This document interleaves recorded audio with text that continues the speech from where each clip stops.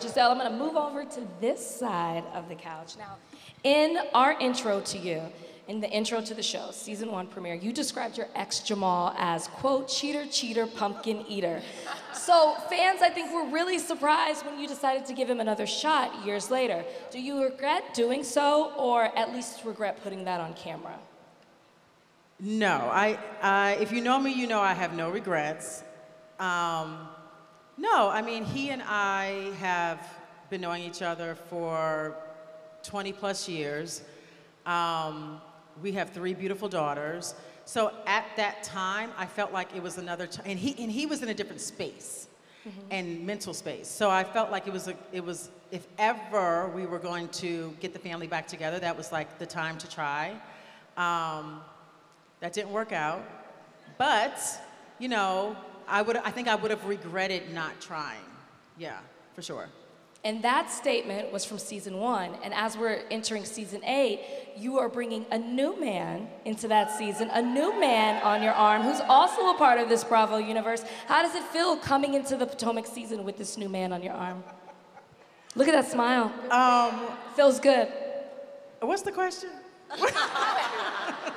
How good does it feel? I'm in a great place. I have said that this season 8 for me has been a season in which I want to just be with the people that I love and have fun with and vibe with and party with and that support me, and he's a part of that. Yeah. You know, he's somebody that I can tell my deepest secrets to, and I know he's never going to repeat it to anyone else. And to have that is a great part of just my everyday.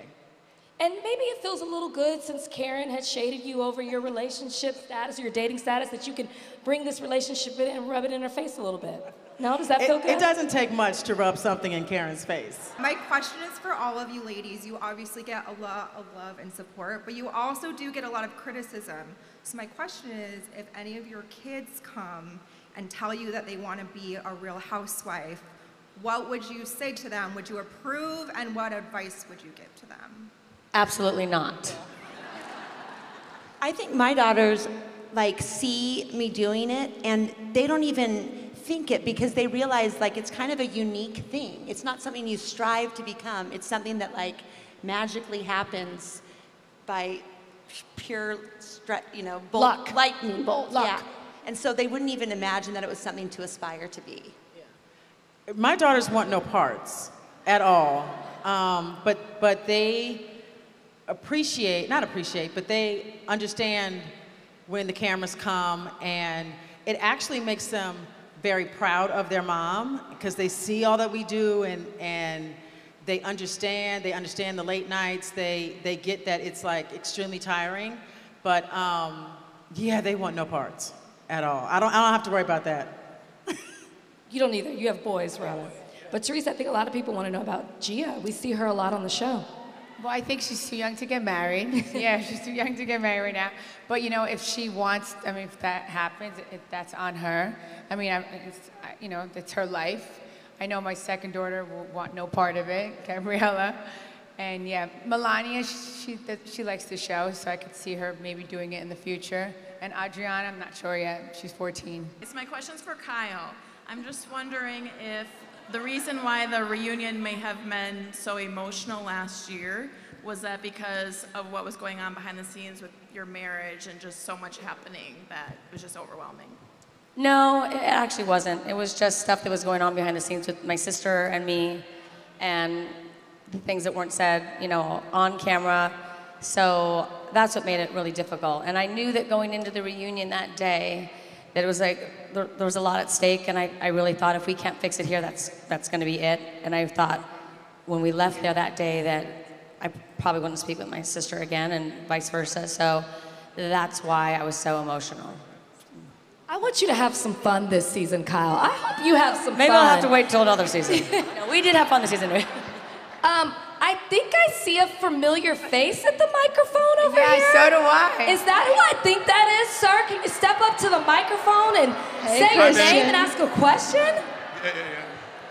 All right, babe. If you had to be locked in an elevator with one Bravo celebrity, who would it be? Oh, okay. Should I say who said it yesterday? Lala. Yeah, Lala. Good job. Yeah, Lala said she didn't want to be locked in an elevator with me. And Louis? Yeah, and Louis. Okay. But I think it would be a dream. We would have so much fun. Yeah. It's just a lot of fun. Yeah, no, and she DM'd me and she said sorry. Yeah, it was sweet of her. Robin, I want to ask you a question, and it goes into relationship status, because you've been very open about your relationship and the things that you've gone through. When Potomac kicked off, you were divorced from Juan, but you guys were living together. But now you're remarried to Juan. Let's give a round of applause for that.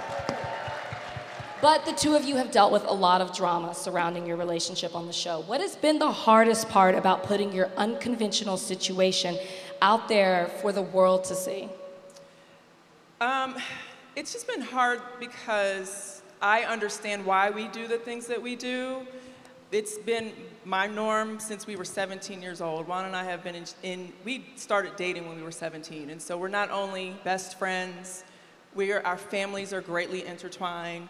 His aunts are my aunts, my parents are his parents. So our relationship is a lot deeper than what people see on the surface, like what the cameras can capture. So it's just been kind of hard of just seeing people really not understand the depth of our relationship and just questioning why we do what we do. And of course, like for me, family is like everything, and providing a nice, solid home for our boys is our motivation. And I can say it's kind of backwards. It's funny, I know a lot of people say the show breaks people's relationships apart.